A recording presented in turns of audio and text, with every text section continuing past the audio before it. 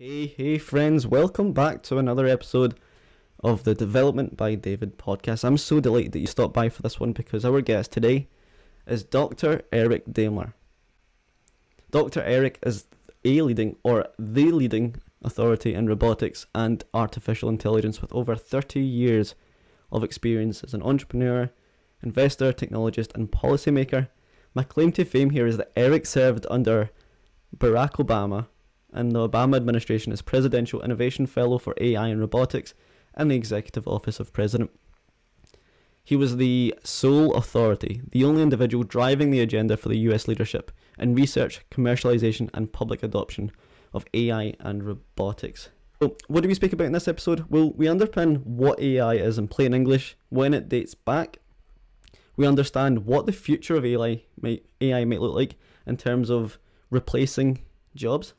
We speak about what the most in-demand skill will be like in 10 years. We speak about the regulation that underpins AI at the moment and the future of that. We ask, should we feel safe at the hands of technologists? We cover all things augmented reality, virtual reality and the Metaverse. We speak about the two camps when considering AI adoption. We have the adopters and the opponents. We ask, what will it take to bridge the gap between the two? He speaks about his own background and of course working within the White House for President Obama, leading this agenda. What a fascinating, illuminating conversation. I hope you stick around to the end. You might need a notepad and pen. It was so technical, but I think, and I don't even think I know, Dr. Eric broke it down in plain English using amazing examples, whether it was driverless cars, Airbus A380s. He was brilliant. Let's get into it. But before that, if you feel generous and you want to caffeinate me for a future podcast, I have a buymeacoffee.com link in my bio where you can donate me a coffee to spark the discussion with my next guest. You don't need to do this, of course you don't. I don't expect you to do this, but a lot of hours and work and capital go into this podcast. And I'm thankful for it because it's a lifesaver, it's my favourite hobby. But if you want to contribute to make it even more worthwhile, you can buy me a coffee at buymeacoffee.com. The link's in the bio. Thanks for sticking around. Let's get into it.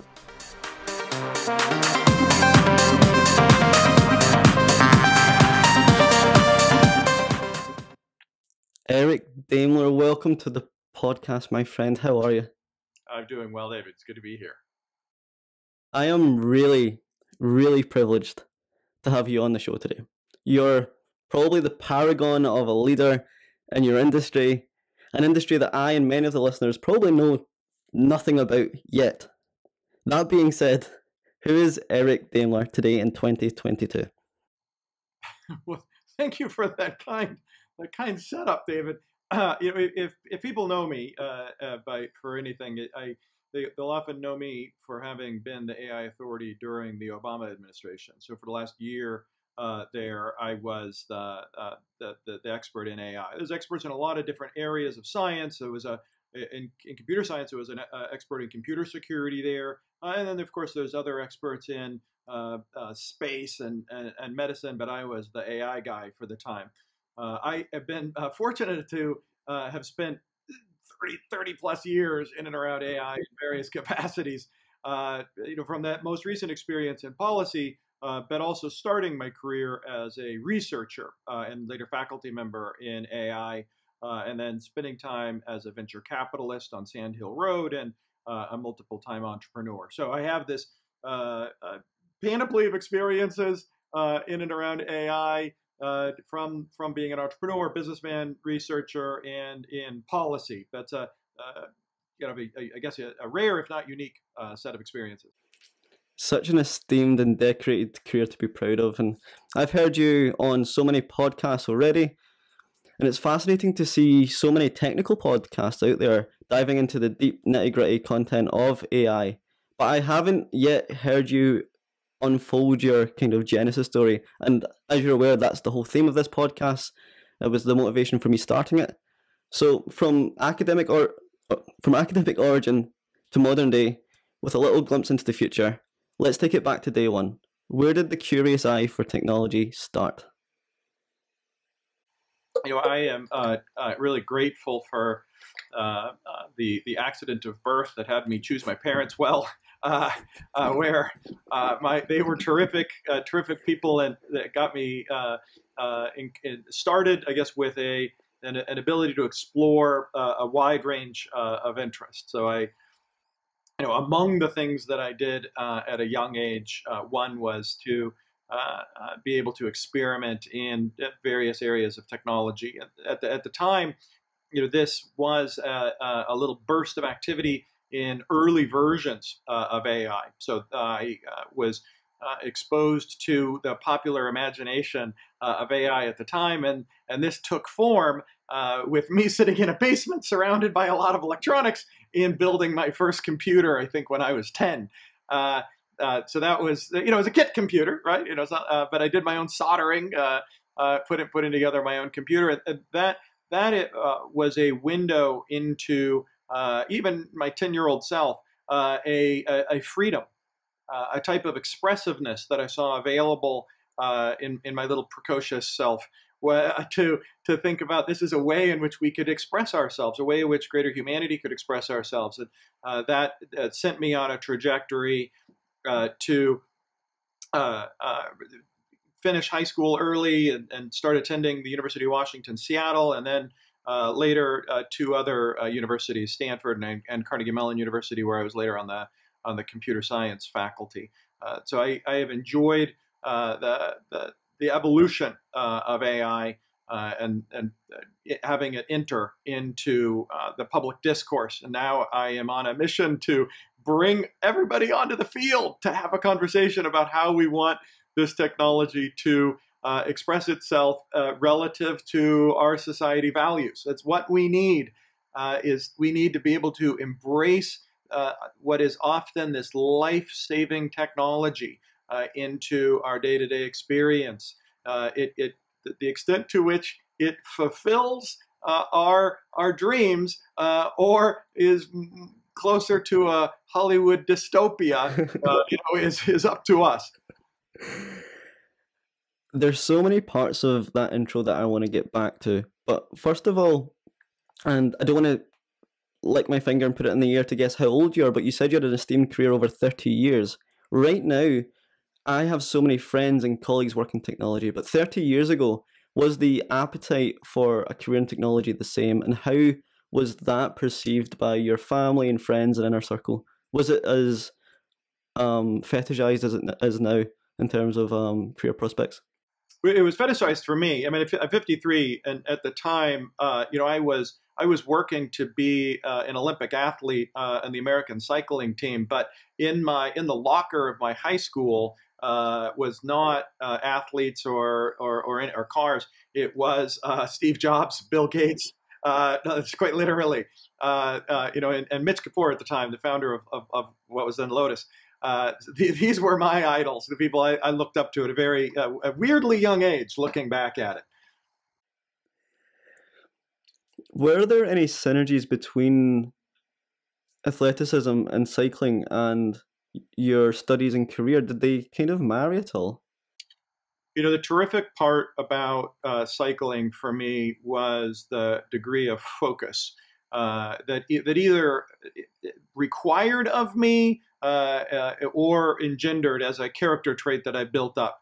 And it's that singular point of focus with an additional generous helping of persistence is, I think, what I think I have been nurturing throughout my career. I think a lot of people actually get confused about what it means to have a PhD, and I don't think it actually takes that much smarts.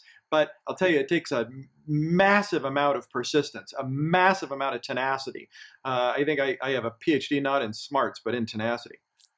PhD in tenacity. That is going to be my soundbite of this podcast. I love it. How did your career transpire after your PhD? I admire that you've worked from within investment banks through to executive office. You've pioneered, I believe, 6 startups, have found the time to write a book, and you were one of the founders of the Silicon Valley campus, I believe, at Carnegie Mellon. Let's unpick that exciting career. What was your first node after education? really enjoyed college. High school a little less so, but college I enjoyed quite a bit.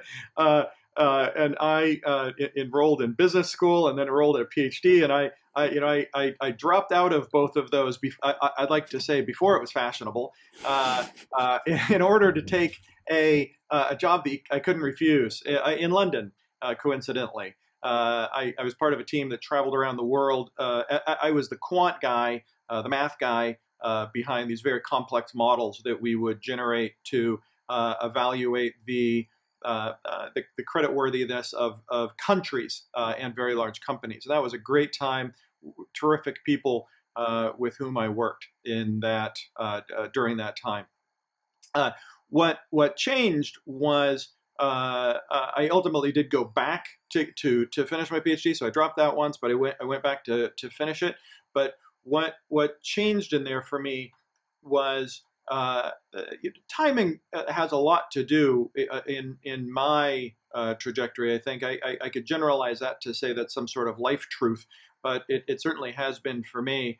But what was a big deal in my experience was the introduction of the Mosaic browser. This is often predates perhaps a lot of your listeners, but for me, it happened early in my career, and I guess I can use this as a little a segue. Often it's been said that any technology that is invented before someone hits, I think the general rule is like what, 15 or so. That's considered to just be laws of nature, the background. That's just stuff that exists in the firmament of society. Any technology that's invented between when I turn 15 and we'll say 30 is stuff I might be able to build my career around. And then any technology that's invented after I turn 30, against the law of nature, it's unnatural, right? Wherever people grow up relative to developments in tech can often influence their career choices more than they may want to admit. For me, I knew about the internet, since as long as I can remember. I mean, the internet existed before I was born, but it didn't exist as a popular technology, a technology that was available for non-technical people until 1994. And so it was after that time when the browser then became available, and I saw the Mosaic browser. I was in New York working for another bank, again as a quant, and people were, these are smart people. They're all huddled around the screen after hours, and so on one of those big trading floors that you see, in the movies, and everybody's huddled around this screen, and they're looking at the Mosaic browser, and they're all kind of curious, looking at it like, I don't know what I'm going to use this for. I think this is kind of funky, and I think, oh my gosh. I mean, I had an out of body experience. It was one of those times that people reflect in their lives about not knowing or remembering where they were when that happened. And so for me, I remember everything about that time when that happened. I think when I saw the Mosaic browser, I just had an out of body experience. I can recall it in my body right now. And I think it may not have been a day, but it was within a week that I quit that job, and I moved out to the west coast of the United States, looking for how to say, hey, man, this is where I need to be. I need to be engaged in this. This is what I'm built for, not to be working at a bank. What's so special about the west coast of the States then? Why is that an epicenter for technology? Well, I don't know if I have anything to add beyond what other people have said that study that sort of thing full time. For me, Silicon Valley was, and it still is, really by far the leader in bringing together technologists and that therefore fund companies and build great companies. So I went out to look for opportunities there, and I also had found one in Seattle where there was this this company that said that they were going to be big by selling books. So I got a job offer from that company as well. Was that organization Amazon by any chance? It was, yeah. Nobody knew that it would be what it was today, but I interviewed and got an offer from Jeff Bezos back when it was a small firm, very, very small firm. I like these sliding door moments. How different do you think your career would have been if you took that offer? Yeah, well, my mother likes to remind me about that question all the time. So I can give you there's various ways of answering that, but I have no regrets. I have a great life. I'm very fortunate for the experiences that I've had, the friends and family that I have, and I've been able to I think make a contribution, and hopefully we'll still have a lot of years ahead where I can continue to make a contribution and bring other people into the conversation. The world's a better place for it, Eric. You speak about when you remember that thing happening, when it was the Mosaic browser for you. Have you had that same sensation since? Was there anything else where you stopped, besides something like 9/11 or some sort of huge existential crisis like COVID? Do you remember anything else from a technology point of view where you've had to stop and digest, much like you did with the Mosaic browser? Yes, but not quite so acute. So there definitely has been other transformations.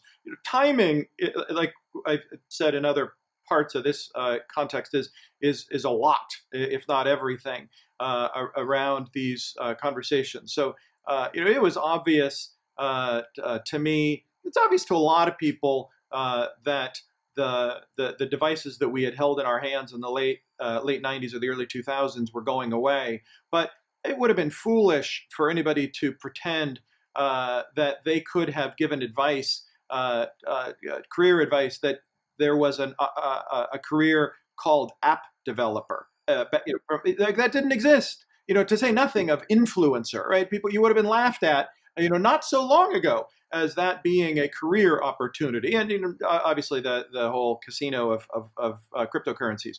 But there is a fool's errand in trying to predict the future beyond a couple of years with any level of fidelity.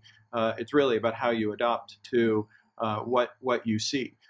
My company that I had started right before the financial crisis was recognized at the Wall Street Journal as one that used cloud computing in a enterprise effective way, I guess we'll say, before anybody else. So they wanted to write a profile piece on us about this. We were a little shy because we were doing something that used cloud computing as a competitive advantage. We were able to train these financial models using a tenth, maybe a hundredth, but we generally said a tenth of the cost of the computing power that we would have been able to do using other methods. So they thought that was super innovative. And that was like, what, 2005, 2006. We didn't want to do that profile, but that was an epiphany for me, saying, wow, this is definitely coming. This is where the world is going. Had I been in a different frame of mind, I would have thought of other expressions of the future of cloud computing. But that was a decade or more before it starts entering the public discourse. We need to talk about your time in the Obama administration. How did you get called up for a role like that, Eric? How did you know you were the man for the role? And what did you deliver when you were there? Yeah. I can say that is as cool as you think it is, as cool as you think it was. It was, and I hope to be able to go back at some point and serve the American people in a similar role or some other role that fits my experience. That was just a really great time. It was a little awkward because I lived in San Francisco at the time with my family, so we had to, and they did not want to go to, they don't want to go to D.C., so we moved to New York, and I actually commuted from New York to Washington, D.C. With just an apartment or a room, large, nice room in Washington, D.C. for a year. That was a nice way to not have that be a good financial decision. I'll tell you, the funny thing about working for the U.S. government is it does not pay well. And so I have a lot of sympathy for the and a lot of respect for the people that do those jobs out of public service, and I can see why they do it. I really enjoyed the people with whom I worked, and enjoyed the work that we did there. We worked with the other branches of the U.S. government, and to some extent with U.S. allies in formulating how to even think about a rollout of AI and robotics more generally over the next 10 years. What would the research look like? What would the deployments look like? How can we even coordinate the definitions of these terms? Since then, it's really terrific that some of the people with whom I worked had been able to expand what was started in that last year into now an office of AI, an AI office. So where there was once one person working in that capacity as the AI authority, now there's multiple people within the U.S. White House working as experts in AI, and it's also expanded in the other branches of the executive branch of the government. So there's a lot more expertise brought to bear. I'd like to think, yeah, it took 5 people to do the job that I did, but it's been recognized that the job is now bigger. AI is now just a bigger deal, and so it's been able to support a bigger allocation of resources. Given the insight into the commute that you had to undertake, the kind of remuneration from the government in terms of salary, what was it that was innate to you that motivated you to see through that role and ultimately prove its necessity to the point that we now have 5 people working in that team? What got you out of bed in the morning almost? President Obama had said at the time that if you don't have chills every time you walk through the door, you're in the wrong job. And that was certainly true for me. I definitely felt that.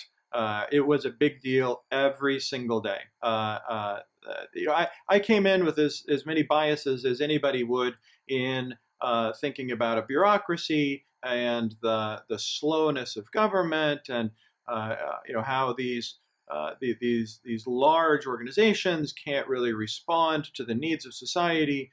And that might all be true in some respect, but the people with whom I worked on the problems before us was motivating every single day. I really enjoyed the work that we did, both in helping to frame a conversation for Congress, where we were interacting with representatives in the U.S. Congress and in the Senate with some degree of frequency about how to define AI for them and represent it to their constituents, all the way to defining where we want to focus our research over the next decade. Those were just really terrific places to be.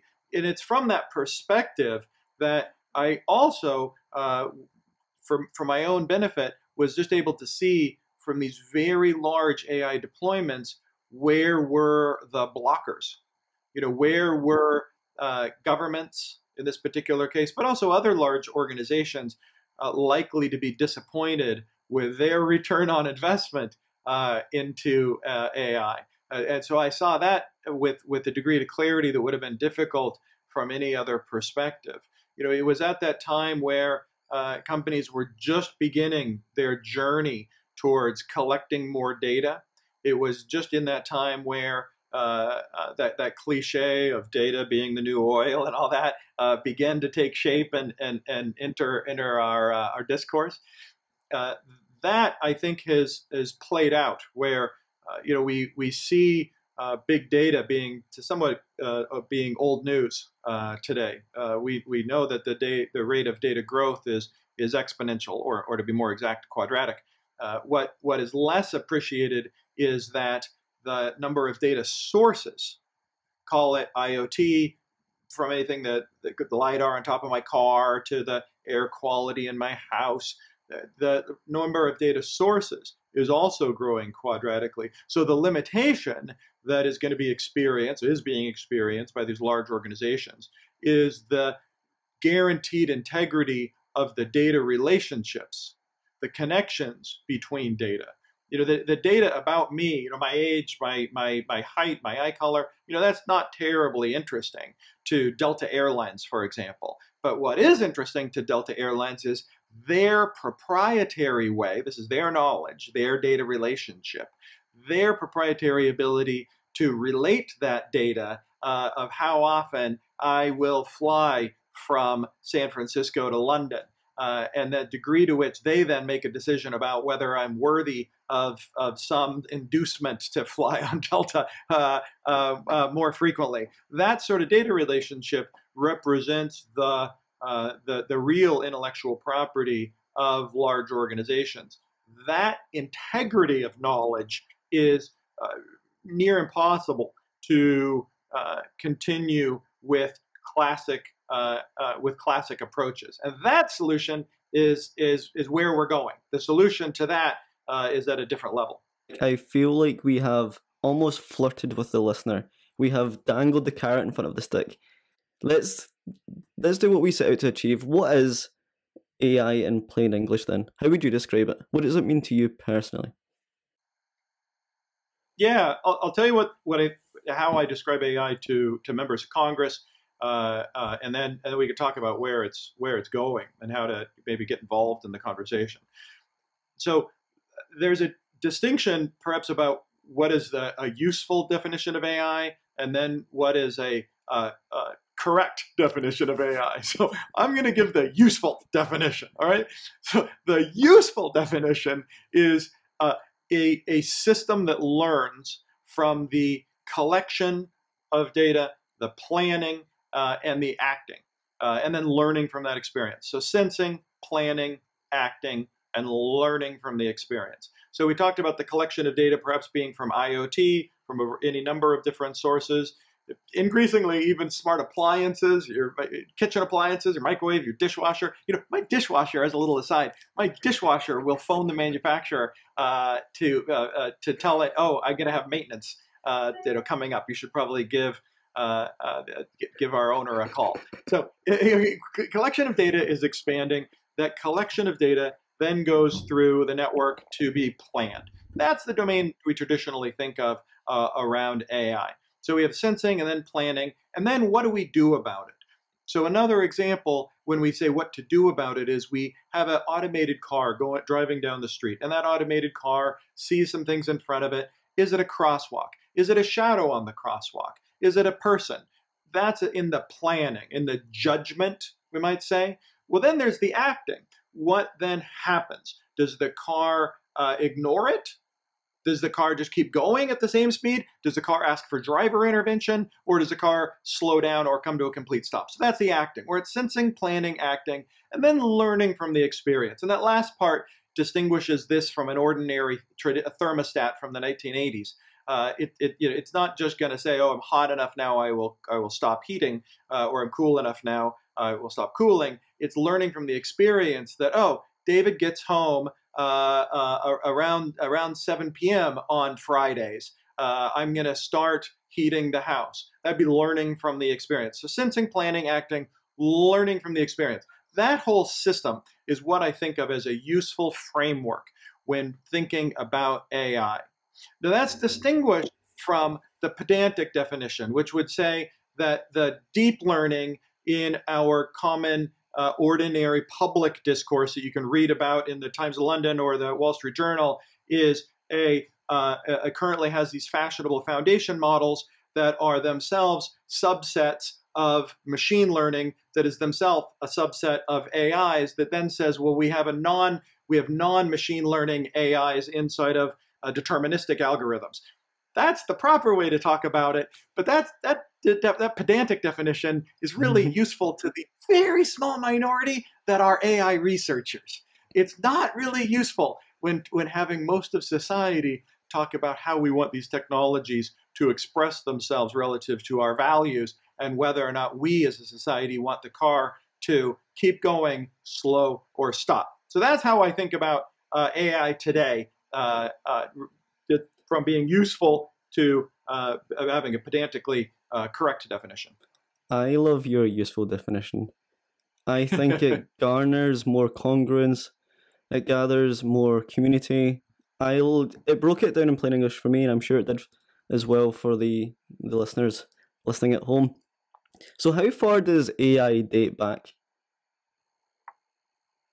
So the mythology says that it started at this conference in Dartmouth. Boy, I think it's now going to come up on what 70 years or so, where it was thought at the time the problem of these computers learning would be solved in a good summer. But the definition has changed a little bit, and we're now living with these slightly different definitions. The term AI obviously was not ever really meant to be accurate. It was really meant to be somewhat of a scary term. And right now, if I had to choose, and I think a lot of researchers would agree with me that we might choose a different term because it's a little strange.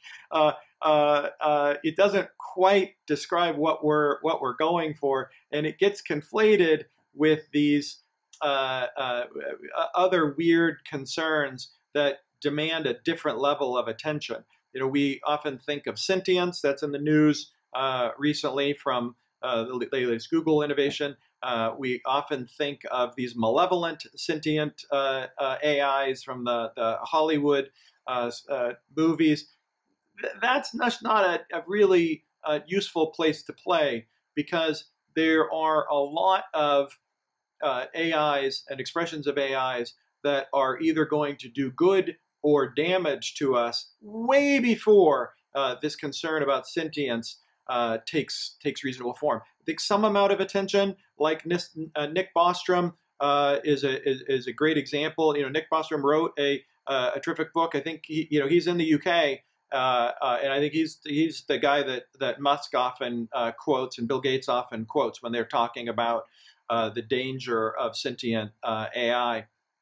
And so some amount of it, I think he's right in saying that some amount of attention could be placed on that existential concern. But my sense is that the general feeling among AI researchers is that sentience is unlikely to, may never appear, unlikely to appear at all during our careers, and in any case distracts us from this much larger set of dangers and opportunities over the next 10 to 20 years about how we use and deploy AI.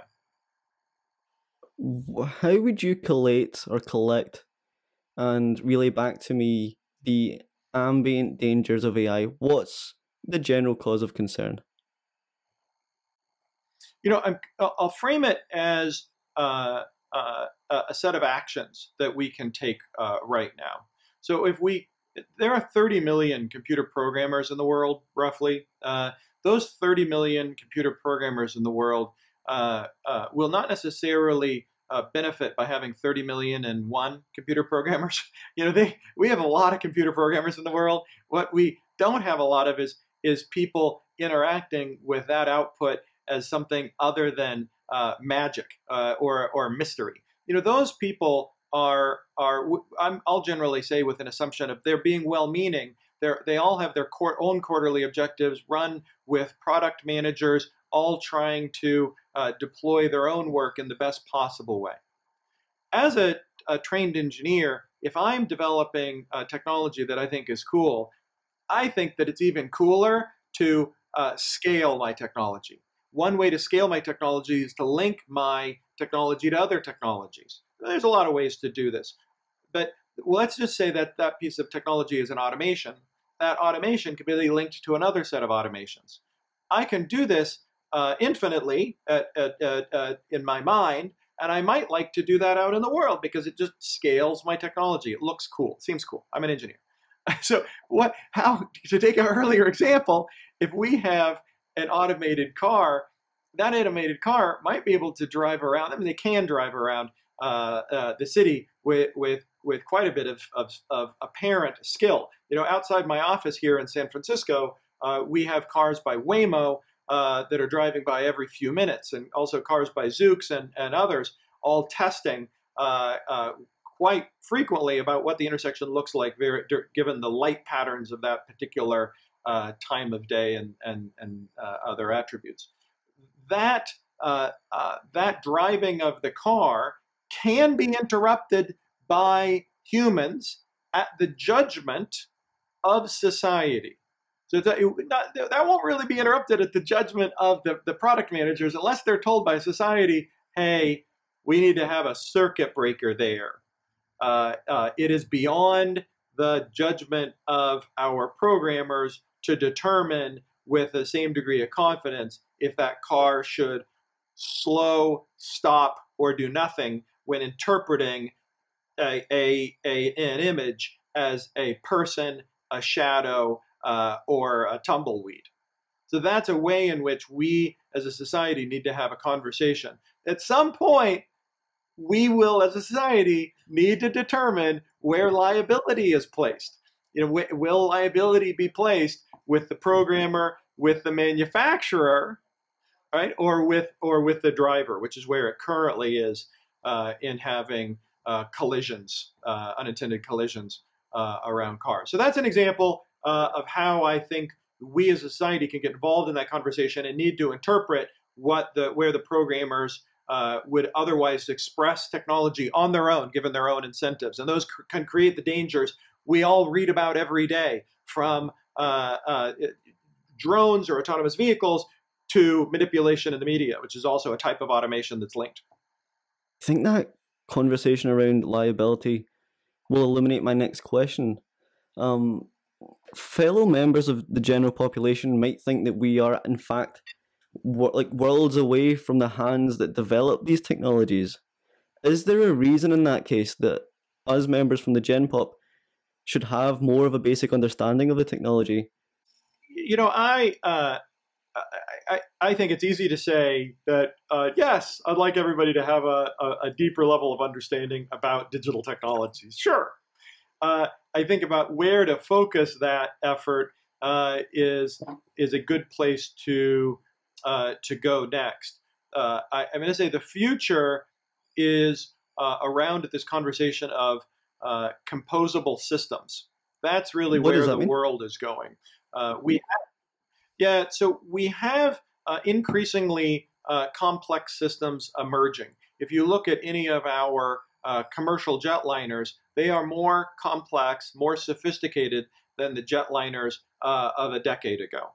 There are efforts right now to develop a new supersonic airplane. It is unrecognizable from the supersonic airplane of our fathers or grandfathers, as it were. These are emergent complex systems, emergent compositional systems. The distinction between compositionality often gets conflated with modularity, but we can distinguish it here. Modularity we can all be familiar with when we talk about Lego blocks, but in the world we'll see container ships, shipping containers that have thousands of these shipping containers, or we think of trains that can be that can interchange box cars, but those can only be a few kilometers long before you need to do something else. Compositionality, on the other hand, is more akin to the train system. And at a train system, at any point, you can expand infinitely. At any point, you can expand infinitely. That's a distinction for compositionality versus modularity. So there are emergent compositional systems. People are building more complex airplanes like everything else. What is important is that we reestablish a fundamental integrity to these increasingly complex systems so that as we build them, they don't have concomitant fragility. Because we don't want airplanes to crash more often, right? We want airplanes to crash less often, or we want to have their vulnerabilities be more predictable. And that is only available through this mathematics of category theory. It's a domain of math that is this foundational integrity guarantee. And it's in that where I think that people especially kids starting their careers, are going to benefit by putting their energy. You might say that more math, the better. So you might say the more technology, the better. But if I were to choose, I would replace geometry, trigonometry, and even calculus with statistics, probability, and category That theory. might just be my trailer clip, Eric. I love that. One of the tropes that I hear from my generation is that AI is replacing all jobs, or is replacing knowledge work. Is AI creating more employment or enhancing unemployment in that case? Is a discussion we had all the time when I was in government. I think the best way to think about this is as an individual. What's changed? What's different about digital technologies from all of their technologies that we can look back on over the last 100, 200 years is not that these technologies of automation, because that's what they are, will necessarily replace jobs, because we've replaced jobs all the time. We might yearn for the romanticism of people working at switchboards, at least as an abstraction, not if you were doing it, or the elevator operators, to say nothing of the cliches of the horse and buggy. But nobody really shed a tear when the treasury bond traders really ceased to exist as a career, or the New York floor of the New York Stock Exchange today is more of a tourist attraction or a backdrop for journalists. Nobody sheds a tear on that, right? But those are jobs that have been eliminated. What's changed is the abruptness with which these jobs get eliminated. That's scary. So people get frightened, rightly, by thinking that their job could go away. But it's not that their job will go away and that they can't have their children pursue the same path. It's that their job may go away and they will get 1 month notice before they have to shift careers. That's what's frightening. So I think the general assumption from my experience in and around AI is that it actually may be neutral in creating jobs or killing jobs, but the shock that it can create to a system in an individual or in a community can be large indeed. And we as a society need to really respect the feeling of displacement that individuals may have in having expectations shift. The people like me, we may be very well suited to be able to adapt. That's not a good assumption for to have and to hold for most of society. And I think that's a way to frame that argument that may be more useful in thinking about our own career choices and policy responses. Eric, looking at the future of skills, what skills will be in demand if AI does replace some of the kind of processing roles and existing roles that are out there? What skills will be in demand over the next decade? The easy answer, the popular answer to here is one that I agree with, which is to say anything that involves empathy. And the easy way to say that is because there is, say, the last mile of having a computer replicate what a human does, it would be around empathy. We don't understand it as computer scientists, and it's really not where we're gonna try to replicate it with any sort of energy, because there's so many other places to go. But I'll give you a more useful answer besides building your empathetic skills, and it's working to have your implicit knowledge become explicit. That is going to be one of the skills of the next decade to nurture for all subject matter experts. It is really inevitable that parts of your job will be peeled off over the next decade. That is the predictable way to think about how these technologies evolve. As much as we just talked about the abruptness with which jobs change, the deployment of these technologies really manifests itself in peeling off parts of technologies. You've noticed in automated cars that we don't yet have fully autonomous cars, and yet we've been talking about them coming next year for about 10 to 20 years. Instead, what we have automatic braking systems. That's a part of automation. So we don't need to pay attention to our braking as much. We have automatic traction control, so we don't need to. People are a little more aggressive because of it. Then we have different forms of cruise control that can help you with cars that are in front of you or even keep you in lanes. Those are peeling off parts of the autonomy puzzle. That's how this will evolve. That's a framework to have about what parts of your job are going to peel off. But the skill to develop is being thinking about what's inside your head that's implicit knowledge and working to make that explicit, codified, so that it can be related to others as part of a whole system. That then will be put inside of a puzzle in different contexts. And the skill, I will say, of the 21st century will be able to recognize those patterns and then redeploying those patterns in other contexts. You see a pattern of technology deployment and redeploy that pattern in another context. That's the opportunity more generally for people starting their Oh, careers I today. love that. That was magnificent. I'm going to be naive and blasé, but I'm basically going to pretend that you just told me, continue podcasting, quit your day job. That's your implicit knowledge that you can make explicit, David. Some of the... You're doing a great job so far. Just wait So till the yeah, keep it second up. half, Eric. Some of the listeners may have watched The Social Dilemma and unfortunately tied a negative bias towards the term AI. Where best have you seen AI used for common good and benevolence? Well, it's depending on how we want to define the technology. If we want to talk about it as an augmentation to our own involvement, then I'm going to have as negative a bias as AI in my life as I do my calculator. You know, I don't have an aggression towards my calculator. I'm not pissed off that it can do long division more effectively or faster than me. And if we think of it as an augmentation to my tools, I'm also not distressed or depressed every time I have to use Excel. You know, I don't keep those models in my head with the same sophistication that is available inside of a digital spreadsheet. It's a little it's silly in that way. What we can be attentive toward is the degree to which the linking of these systems manipulates us. That is upsetting. You know, that goes back to the beginning of our conversation where I saw computers as having a freedom available to us.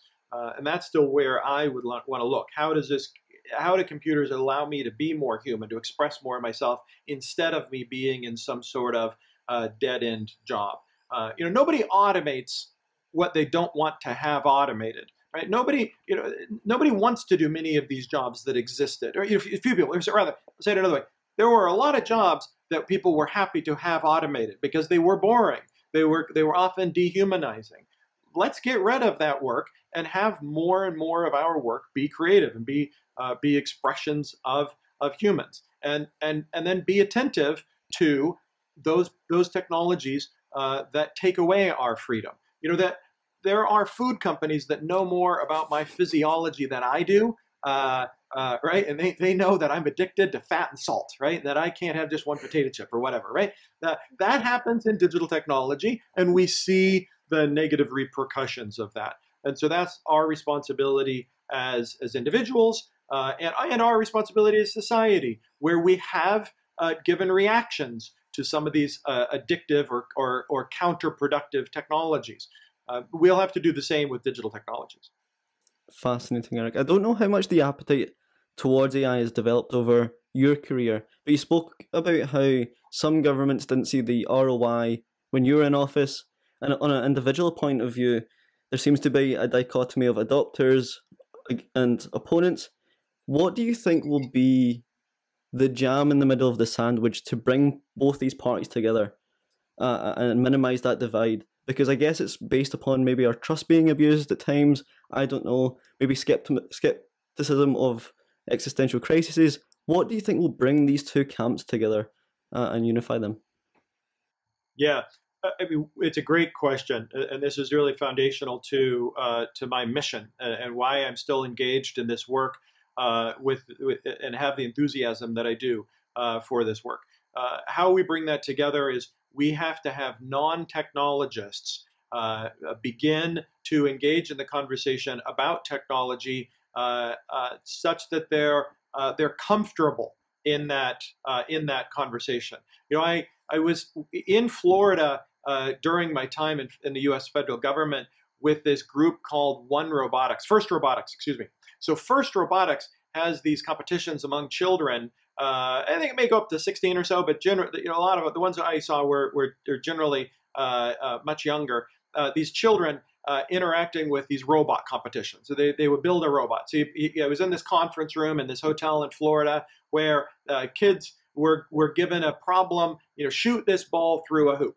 And kids, let's call them 10 years old, were collecting its group of 6 or 8, and were challenged over the coming months to collect as a team to shoot a ball through a hoop with a robot. What was terrific for me was, at least in my observation, somehow, the girls it seemed to have an outsized role as the leaders of these teams, and yet they were not, in my observation, the ones necessarily doing the nerdy work, but they had this comfort of dealing with these other nerds that they were managing, essentially, in raising the money to support their effort and deliver the project on time and to the objective. And I really liked this degree of confidence and comfort that all these kids were developing in working together to solve a particular problem, regardless of the role that they found themselves playing in that particular team. Whether or not these people ultimately had technical degrees or non-technical degrees, 10 years out, they began to have a comfort in the discourse with their colleagues, with their friends, that would allow them to give substantive input about how they wanted their technology to be expressed in the world. That's what I want to see for all of us. The technologists need to come a little ways. The non-technologists need to come a ways so we can have a conversation. We want to embrace the best of these AI technologies because in many cases they can be life-changing. You also referred to them as life-saving at one point in your intro. How can AI save lives literally?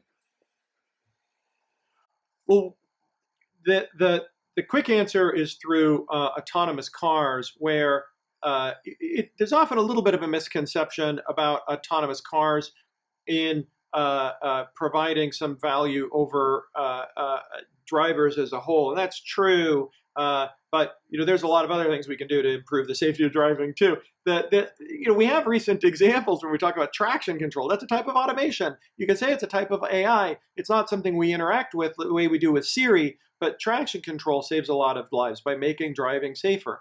But AI can also make it more dangerous because people are doing things on their phone while they're driving that they shouldn't be doing. That makes it more dangerous. So this is a perfect example of automation either fulfilling or detracting from making our life a better place.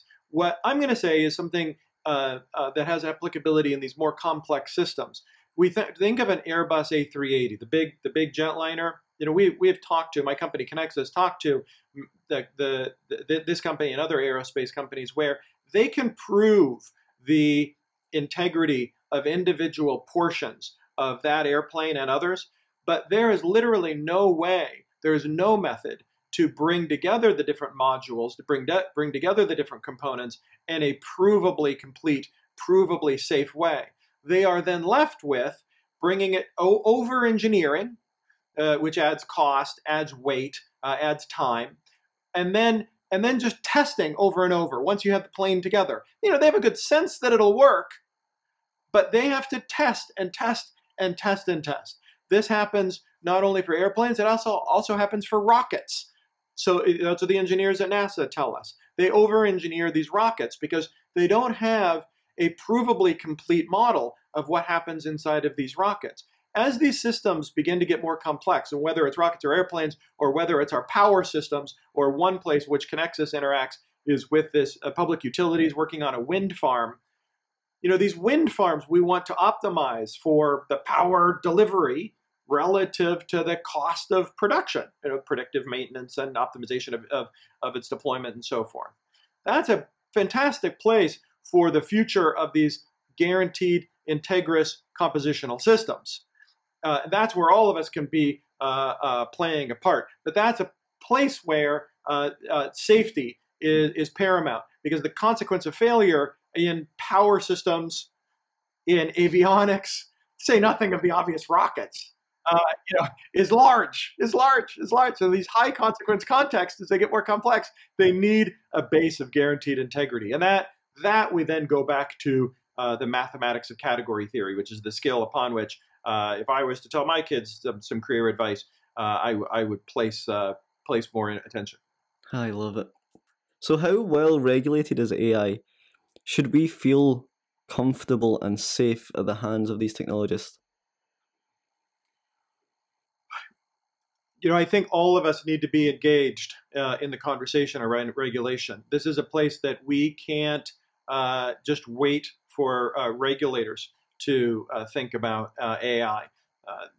That we need everybody on the field for this conversation, is the way that one of my colleagues from the Obama administration put it. Everybody on the field to have a conversation about how we want AI to be expressed. I wrote an open letter to the current U.S. president about what to do with AI as the AI office was being established in his administration, and that comes from the 3 points that I'll make that everybody can know and everybody can then have a conversation with. This will be good dinner party conversation for their coming weekend.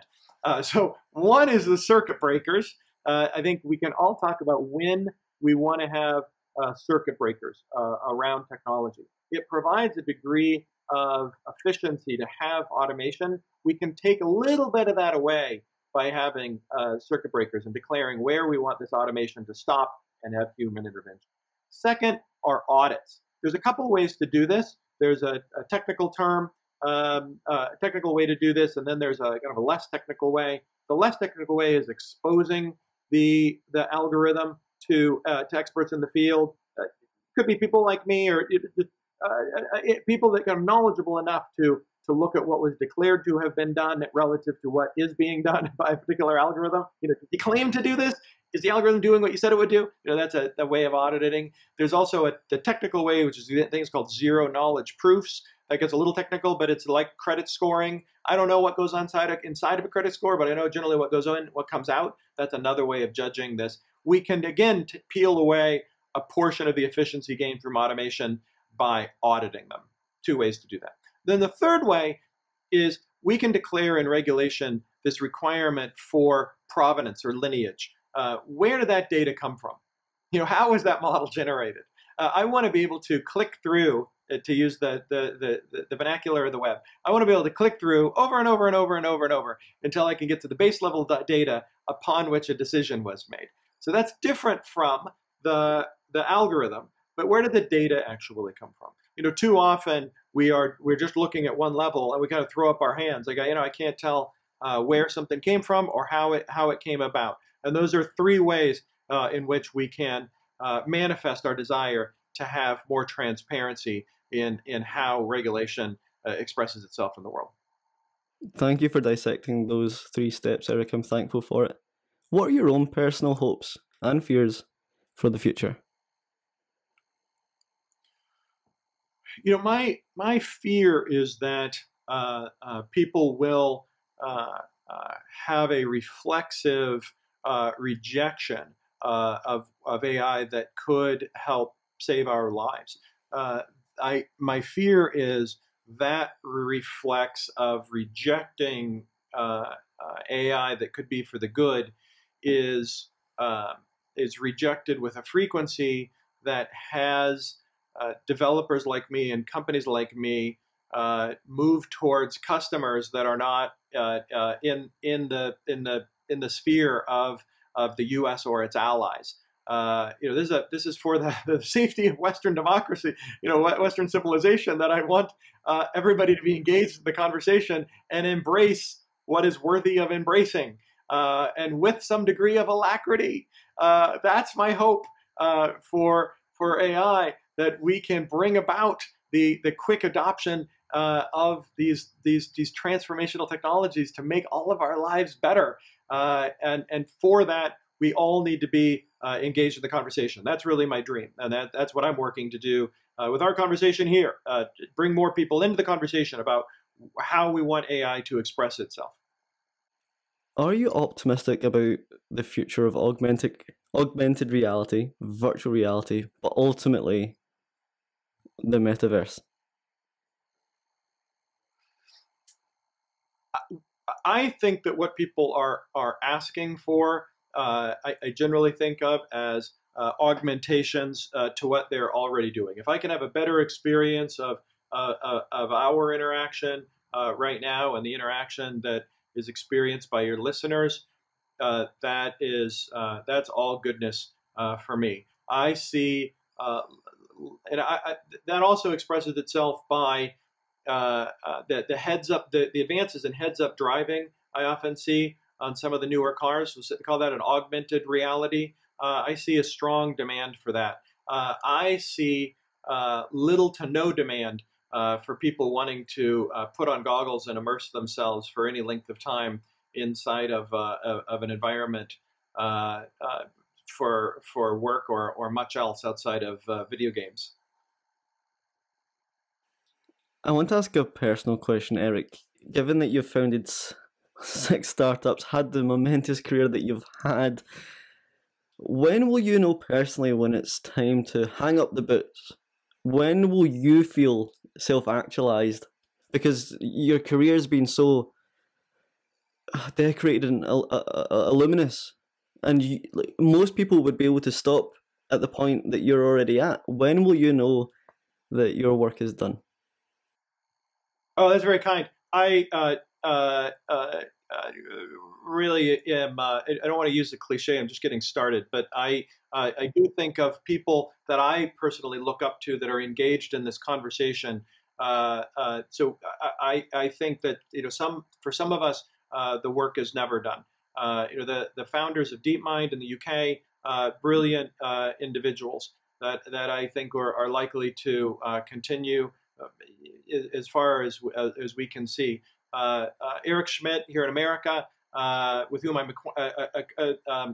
who I know, he's a role model in engaging people in a conversation about AI, about these transformational technologies. Has a good book out that I can encourage people to read, and that's I think an example of someone that has achieved a great deal of career success. He also has a PhD in computer science from Berkeley in his case, and he's still engaged in bringing people to AI. I could name more. Andrew Ng here in Silicon Valley, Kai-Fu Lee in China. These are brilliant people that are continuing and I think continue to provide inspiration for me as I try to bring more people into the AI conversation and spread the gospel about category theory and composability.